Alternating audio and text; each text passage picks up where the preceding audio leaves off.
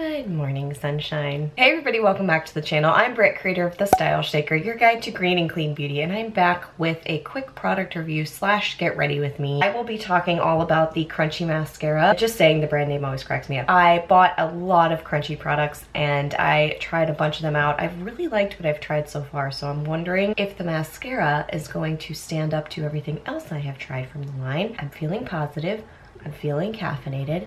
Let's give this a shot. Okay, here we go. Heads up, if you're going from toxic to non-toxic and have no clue where to start, check out my free green beauty guide back on the website. It's the one-pager I wish I had when I first started out. In the meantime, don't forget to like this video and make sure you subscribe so you never miss another one. So I have pretty much everything on my face. I'm getting ready, and I'm actually getting ready. When people do get ready with me and then take the makeup off, which I have nothing against, but this is me actually getting ready in the morning, hence the coffee, yada yada yada. So I have this mascara, and I'm just gonna give you the quick rundown. Called the Lashes for Days mascara. All Day Staying Power is one of the call outs here. It is gluten-free, Leaping Bunny certified, consciously packaged, which they do with all of their products, and I love that. Toxin-free, the formula is pretty great. It is $28 for this tube of mascara. Kind of right in the middle of pricing. I've seen, you know, 38, 25, 14, whatever. 28 bucks for this. I have it in black. Now I'm going to give it a try on my lashes and go through the StyleShaker scorecard, and I'm going to use a primer because really nothing looks good without a primer on my lashes, so I want to give it kind of a chance. So I'm using the Jane Iredale Pure Lash Primer. If you've watched anything I do, then you've already seen this. I'm gonna put this on. I have a little bit of eyeliner on, so you should still see a difference when I apply the mascara, even though there's liner. It's also really not that thick, so it doesn't look too misleading, hopefully. Other eye, here we go. Primer on, check. Good. I use Counterculture coffee. Have you guys heard of it? Based out of North Carolina. So good, not sponsored, just saying. Okay, so first things first.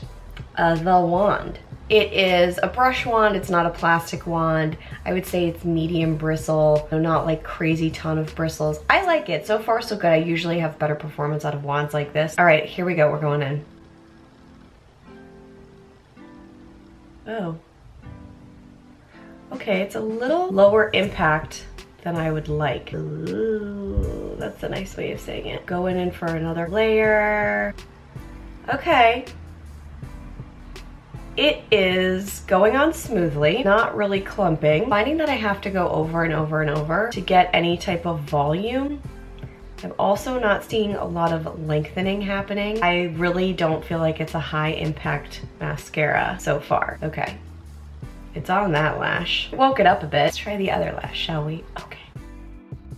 I can see the difference. It's subtle, but I can certainly tell that I'm wearing mascara now. I might just try and do one more layer, see if it gets a little clumpy. Just put it to the test, girl. Not like super buildable. Starting to clump up a bit. I gave it a little drying time too. Okay, so this is multiplying a bit more, like my 5th coat though.